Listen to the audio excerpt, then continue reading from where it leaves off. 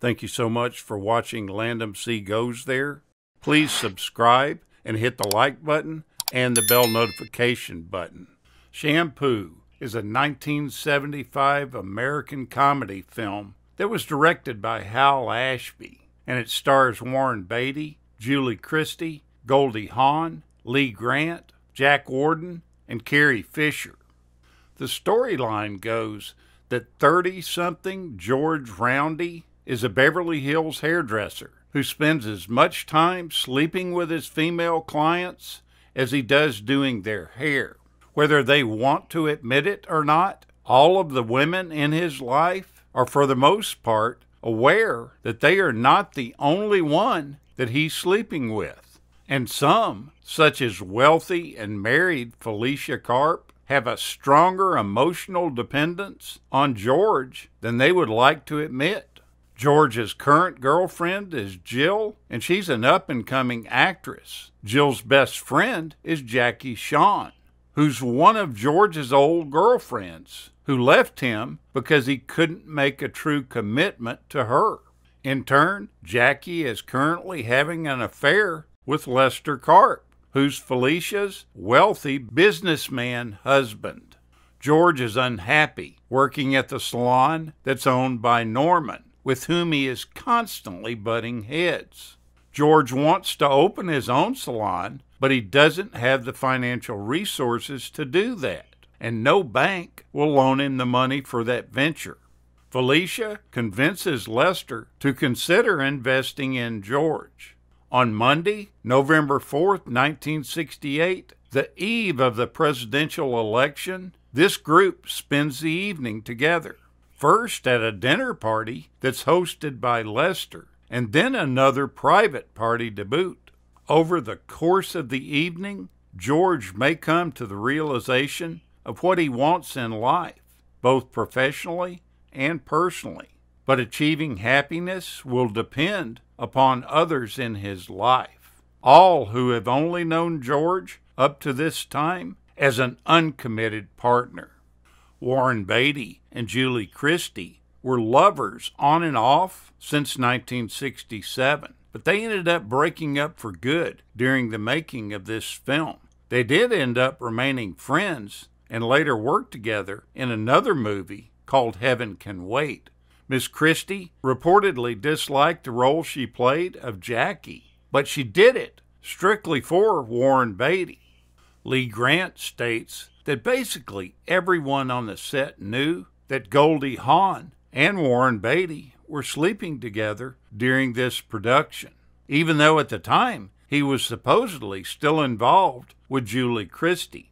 And that's probably the big thing that led to their breakup, or at least part of it.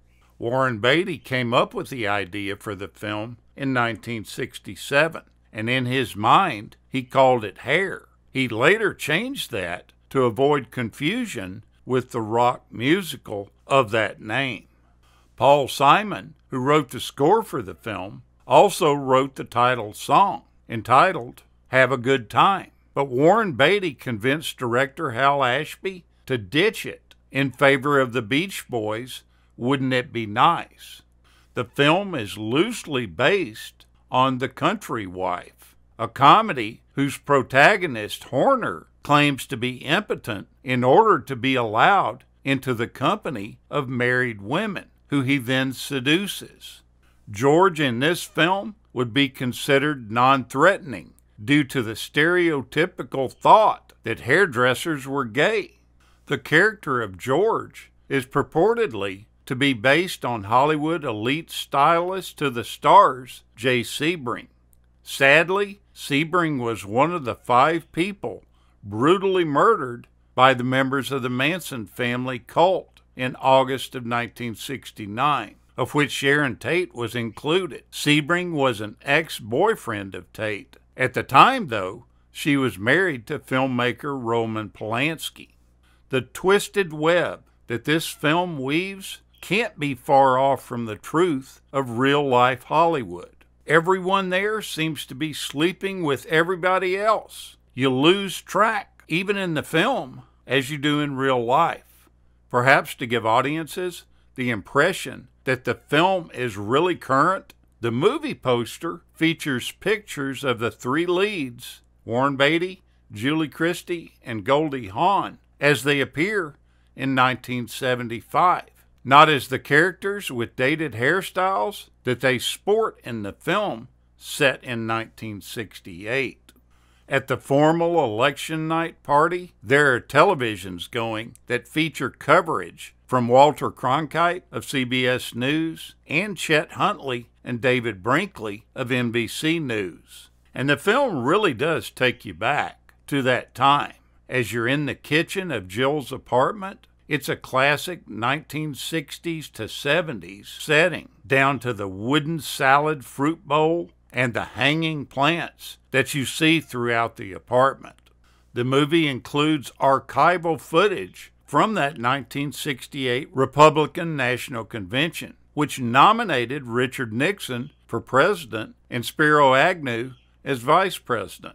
By the time of this 1975 release date of the film, both Nixon and Agnew had resigned from office due to separate criminal activity on their part. Agnew resigned in 73 and Nixon resigned in 74. Carrie Fisher reveals that because her character claims she has never had her hair done, her real-life hair was deemed too short and she had to wear a wig. However, this wig that she put on wasn't very convincing, and therefore they put a headscarf on to kind of mask it and to make it look more real. She also states that she was really only cast in this role mainly through family connections from her mom. And she states that when she sat down to read with Warren Beatty, he was eating the whole time he was reading lines. It's also said that the costume department asked Warren Beatty if her character needed to have a bra on or not. Beatty looked at her and said, "Is she wearing one now?" They responded yes. Then Beatty wanted to see her without a bra. After that, he immediately said, "Let's go without."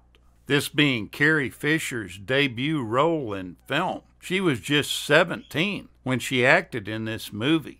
And her mother, Debbie Reynolds, who was a force to be contended with in Hollywood, knew what Warren Beatty was like, and she threatened him. She told him not to go near her daughter during the filming, but he didn't listen at all. He propositioned her 4 times during the filming. Each time she turned him down. Take a look at this movie. It's not a great movie, but it's still a pretty funny watch. It gets better towards the end. Thank you so much for watching, and we'll continue to chase the classics.